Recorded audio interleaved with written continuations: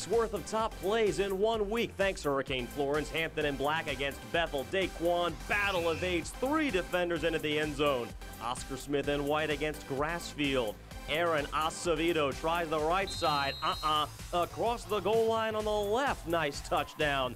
Deep Creek in purple. Quarterback for Western Branch is just blasted. And Jalen Jones, interception, 99 yards. See you later, pick 6. To the river battle, Indian River in the blue jerseys against Nansman River. Dominique Brooks keeps his eyes downfield. Deshaun Cromwell, one of 4 touchdown throws for Brooks. Norfolk battle, Lake Taylor in the gray jerseys against Maury and White. Malik Newton shows you how to get into the end zone with authority.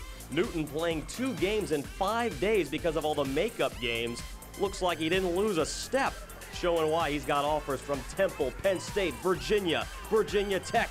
Another big run against Maury.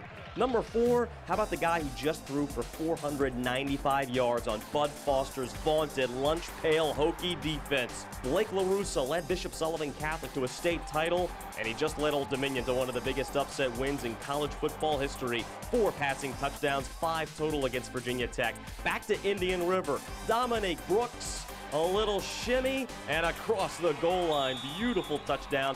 Now we go back to Maury High School, this time at Booker T. C.J. Beasley. They're grabbing his shoulder pad. They're grabbing his face mask. They can't bring him down. All the way to the goal line. And Beasley not done. Our number 1 play. Beautiful little sidestep towards the sideline. It looks like he's headed out of bounds.